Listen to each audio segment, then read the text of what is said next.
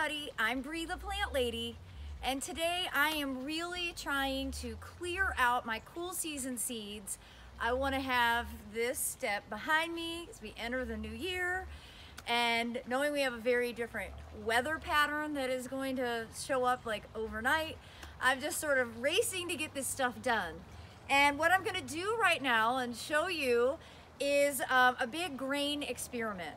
Now, we've already done this last month in December at Johnson Nursery, which is about 30 miles from Wilmington, North Carolina. So it's a zone warmer than me, and they're going to be a month ahead of me. But I got all the leftover seed. So you see, these are huge bags, 50-pound bags. I never buy bags this big because I don't have enough property.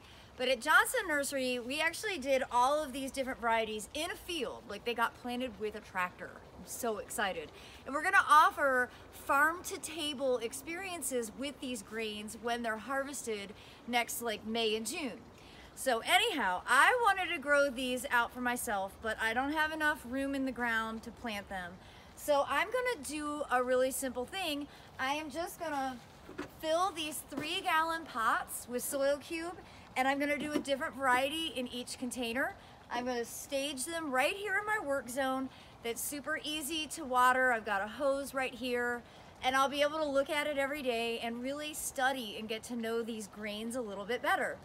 So I'm gonna get busy doing this process, and I will share these updates in my weekly garden tours. So be sure to subscribe if you want to stay in the know as to how my 2022 Crazy Grain Lady experiments are going.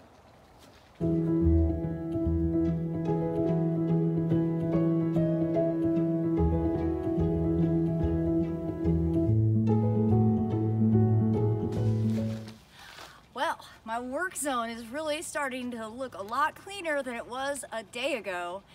Now the process is really simple. I'm gonna take seed from each variety. I'm gonna scatter it right in the pot, and then I'm just mixing it by hand.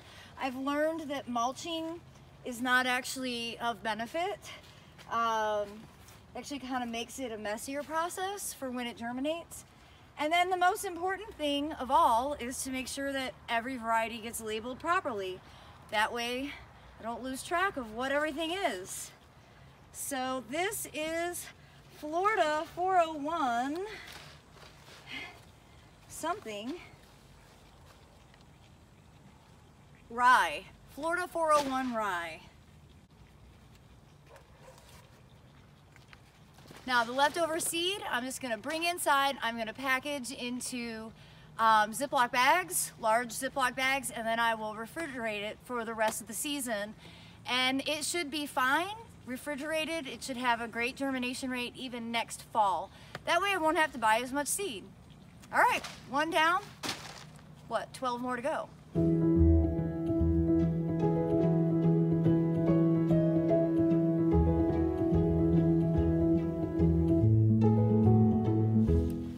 Here we have it, just before dark, and I've got all of the different grains growing or seeded here in these pots. I think this is going to be one of my best experiments yet.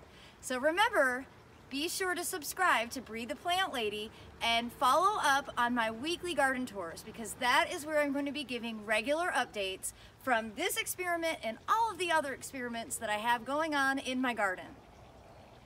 Thanks so much for watching, everybody.